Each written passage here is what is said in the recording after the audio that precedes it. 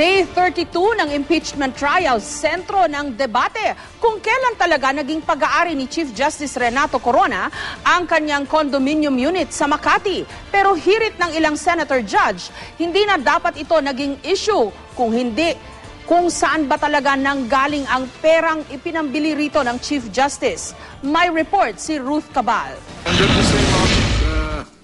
Sa pagpapatuloy ng testimonya ni Ben Slim, manager ng Ayala Property Management Corporation na siyang nangangasiwa sa The Columns, sinabi niyang batay sa master list na hawak niya, August 2009 ang date of acceptance ni Mrs. Cristina Corona sa condo unit nilang mag-asawa. Kaya sinasabi ng depensa walang mali kung sa 2010 SALN lang unang idineklara ni Corona ang unit na ito.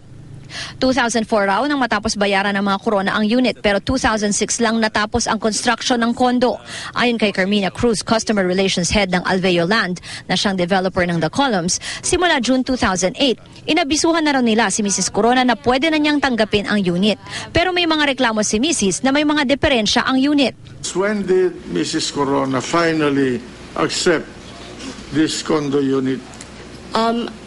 From my recollection, yes, Your Honor. What I only recall is the last letter of September 3, 2008, and then that it was deemed accepted in June 7, 2008. Actual acceptance? No, there was no actual acceptance. It was only a declaration of the deemed acceptance. Kahit ang ilang senador naniniwalang hindi na dapat maging issue kung kailan nga ba tinanggap ni Mrs. Corona ang unit. Ang issue raw merong 3.5 million pesos si Corona na ginamit niya para makabili ng kondo. If the unit was never delivered, even in 2010, that 3.5 million should still have appeared in his asset side. Otherwise, we have a David Copperfield thing. Now you see it, now you don't. I think we are all confused about this whole thing, but actually it's simple as far as this chair is concerned. We are talking of asset.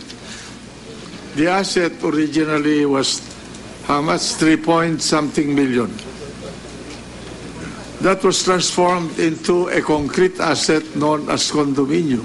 But all along there was an asset that must be reflected in one's SALN. Kung titignan ang SALN ni Corona noong 2003 at 2004, meron siyang cash and investments na 3.3 million pesos. Pero may dineklara siyang liability o utang na 11 million pesos. Ruth Cabal, GMA News.